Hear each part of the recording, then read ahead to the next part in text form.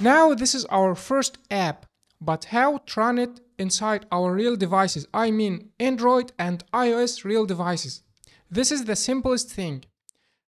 Just open Google and just search for Expo Docs and press enter.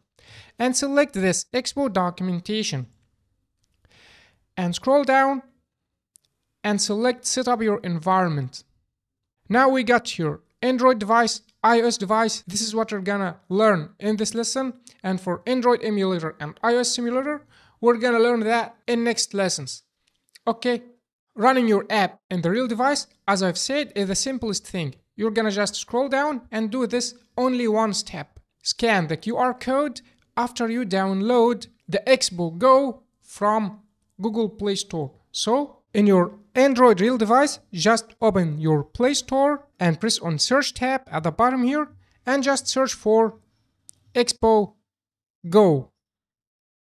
This is our app, Expo Go. Just open it and press on install to install it.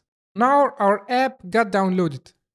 Let's just open it, and inside our project here, just open a new terminal and just type npm start and press enter to start our Metro bundler. Now this is our Metro bundler.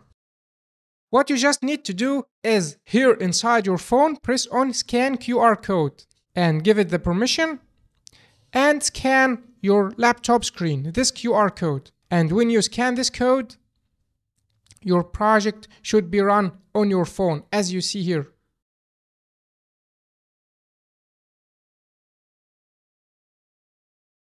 Now you can see your app and you can make some changes. For example, let's change this text and just type hello world. Now look, our app got updated, and let's make the background color black. Now look, the background color become black. That was for Android. I would like to mention a very important thing. The Wi-Fi or the internet resource in your phone, it must be the same as your machine. For example, if you are using Wi-Fi, you should use the same Wi-Fi network for both laptop and your phone. Okay, now that was for Android. What about iOS? iOS is also very simple. So if you scroll up and press on iOS device and scroll down, look, it's the same one step. Scan the QR code downloaded from app. So if you have an iPhone, just go to App Store and download Expo Go and scan this code here. Scan this code. But in Expo Go in iPhone, there is a little change.